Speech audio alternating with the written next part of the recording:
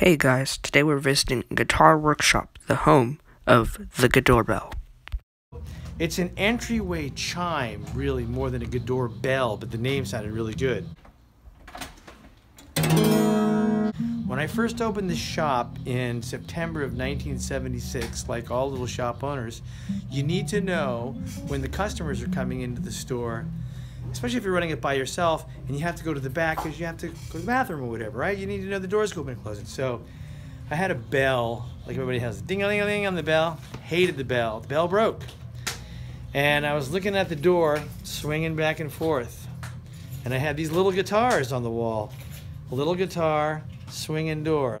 I thought, well, what if I attached a pick to the door that's going back and forth like your pick strumming, right? And I figured out a way to bolt it up there, and I tuned it to the sound of Hard Day's Night. So I just put it up there. And lots of people said, oh, I love that. That's really cool. Could you make one? My dad would love one, or my boyfriend would love one. And so I did. I made a bunch of them. Then I thought, well, I wonder if anybody has a patent on this. And nobody did have a patent on it. So I applied for a patent. I was out of my mind.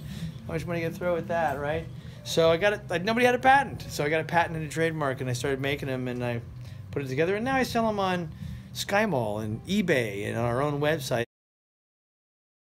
This was the very first Guitdoorbell right here. This was the very first striker that we made right here. It was just a piece of spring metal and a guitar pick bolted onto it, and this used to flap around and make a racket. And then, you know, we came up with other ideas like cutting a piece of plastic to see if this would work, and that didn't work too well. And then I came up with the idea of a door stopper spring, which was this guy with a pick screwed to it. And then came up with a friend of mine talked me into doing 3D roto molding. We tried to make a one-piece pick, and that kind of sort of worked. And then we finally decided on making a trick pick that fit inside the spring, but it made a boing sound like a door spring, and that didn't work either. And finally we figured out that if we wrapped the door spring in shrink tubing with our special pick inserted in the end, worked perfectly. So it took a lot of experimentation to get the right strum. For the logo, I sat down with Dave and we had a conversation about, you know, what it represents and what he wanted people to think when he saw it. So we combined the music notes and the guitar into the name, kind of blended it all together to make the logo.